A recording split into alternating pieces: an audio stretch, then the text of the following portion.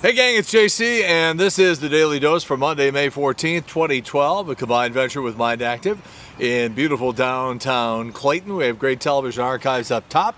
We have our JC Eye Candy feature below, and down in the corner, the results of our Rock and Roll poll. Here we are at the pool again. Seems like we've been here before, huh? All right, let's do the poll question here. Yesterday was Mother's Day, and how do you rate your mother? That was our question. 76% of you said, I have a terrific mom.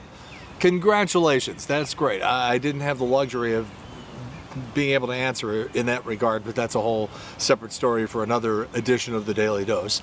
16% of you said she meant well, but she didn't always make the right choices.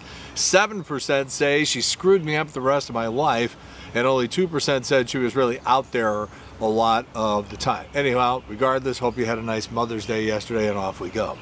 All right, Stan Kroenke wants a retractable dome at the Edward Jones Dome. He wants to be able to, on nice days, open it up. That'll make the team better, huh? All right, so what do you think of that idea of the retractable dome downtown? A, if that's what it takes to keep the Rams in St. Louis, do it.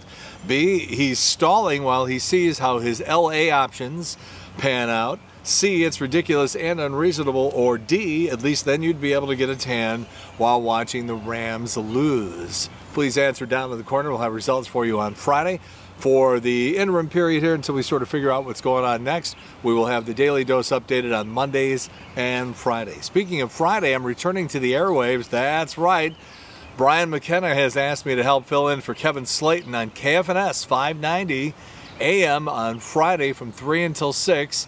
So a reuniting of me with Brian McKenna. Been a long time since he and I have done a radio show together, but we'll be on the air on this Friday, that is this Friday, from 3 until 6 in the afternoon on 590 The Fan KFNS.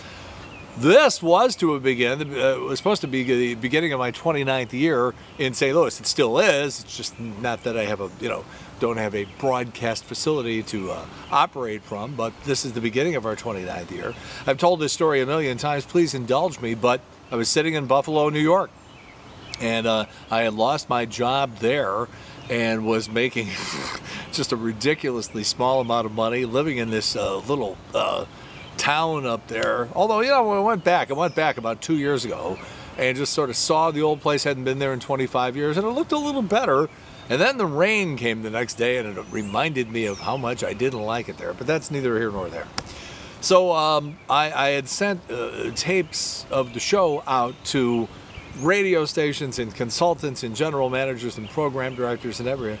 And I got this call from this guy in Indianapolis who was running the situation here in St. Louis. And he said, how do you feel about St. Louis? I said, I've never been to St. Louis in my life. Now, I've heard St. Louis radio, but I've never been to St. Louis. But, I'm out here, I'm out east, I'm a Midwestern guy. I'd love to come back to the Midwest.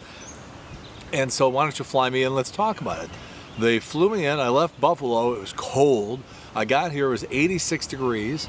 They stuck me, this is all May of 1984. They stuck me in the airport Marriott for 3 days, and they said, we just want you to sit here and listen to the radio here in St. Louis and then tell us what you think. We want to know how you think you would do here. So that's what I did. I sat in the hotel for 3 days, and then they picked me up. We went to a Chinese restaurant on Watson Road. Again, all this very early in May of 1984. They seemed amused by the fact that I told them I thought we could take the town over. And I said, we could take this town over in a year and a half. And I was wrong. We took it over in 6 months.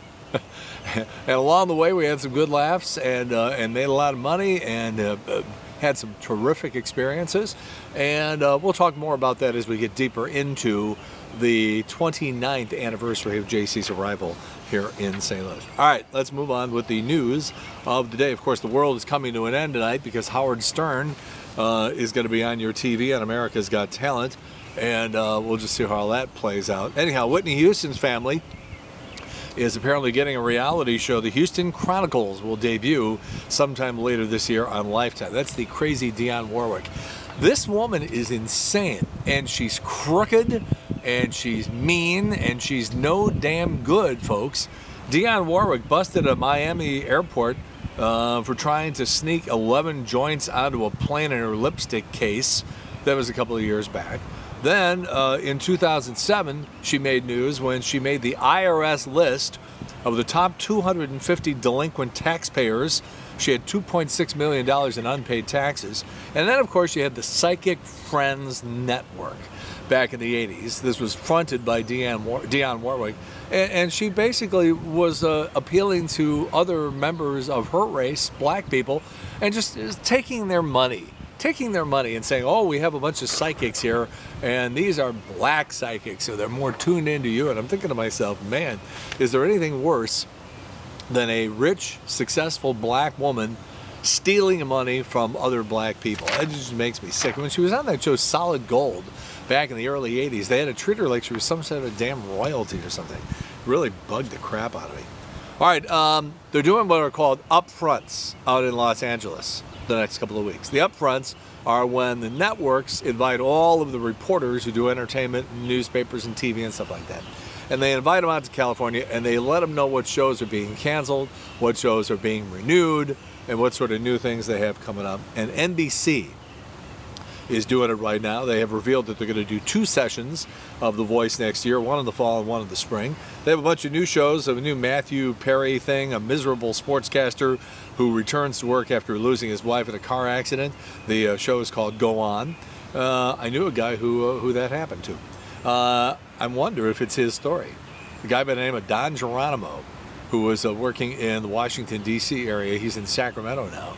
And his wife got killed in a car crash. I wonder if he sold them that story. That's interesting. I should check on that. He and I used to be friends and had a falling out. The New Normal is another new show. Ryan Murphy, the guy behind Glee. This is a sitcom about a gay male couple and their surrogate. Uh-oh, here we go. Animal Practice stars Justin Kirk from Weeds. Guys with Kids. Jesse Bradford from The West Wing. Jimmy Fallon created the show. Anthony Anderson from Law and Order. Jamie Lynn Sigler from The Sopranos. Save Me, new comedy with Anne Heche. 1600 Penn, a comedy about the U.S. president and his family. Bill Pullman, who of course played the president in Independence Day. Next Caller, Dane Cook, one of the most talentless people in Hollywood, basically doing like a Howard Stern type character. Revolution, a drama from the creator of Lost, J.J. Abrams. Chicago Fire, a drama about firefighters. Duh. What else we got here? I'm skipping through all that stuff. After 10 seasons, CSI has been canceled by CBS. That's the CSI Miami one. That one was sort of silly. The original CSI and CSI New York have been renewed, and CBS bringing back 2.5 Men. ABC has renewed one of their shows with a vulgar title and axed another. Bleep My Dad Says lasted only 1 season on CBS. ABC did renew the Don't Trust the Bee and Apartment 23. That one's coming back. All right, tonight, some great television. Inside the Actors Studio, 1-hour special presentation. The cast and creator of Mad Men. Also, as we said, Howard Stern on America's Got Talent, 7th season premiere. And American Masters. I can't wait for this. Johnny Carson, King of Late Night. They're bringing back David Letterman, Jerry Seinfeld, Don Rickles, Ray Romano, Ellen DeGeneres. Clips of Johnny with Ed McMahon, Frank Sinatra, Dean Martin. A 2-hour retrospective from 8 until 10 tonight on Channel 9 Public Broadcasting here in St. Louis. That should be a great show.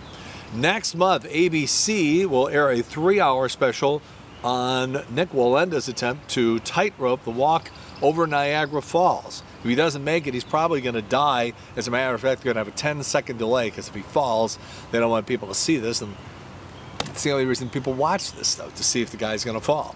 All right, Mick Jagger hosting Saturday Night Live this coming weekend. That's the season finale. And this is sort of funny, but in a really, really sad, sick way. Back in 2010, the Pentagon felt like it was making and conducting too many studies. So they commissioned a study on whether or not they were doing too many studies. It's ridiculous, but it gets worse. The Government Accountability Office just ran a study on that study to figure out if there were too many studies. There's no word on how much all of these studies cost, but everybody's having fun with this one. Fun, as I said, in a really sort of sick, sorry way. All right, 11 days to the Memorial Day weekend, poolside, and 34 days until Father's Day. And I hope you saw that piece last night on 60 Minutes that did a great segment on Gary Sinise from Forrest Gump and all the money he's raising for all these seriously injured soldiers who come back from these wars. He's got the Lieutenant Band out there and playing gigs all over the country, and people are just being knocked out by this. A couple of years ago, ran into Gary Sinise, the press box at Wrigley Field in Chicago, and we got a great picture. So that's JC's Eye Candy.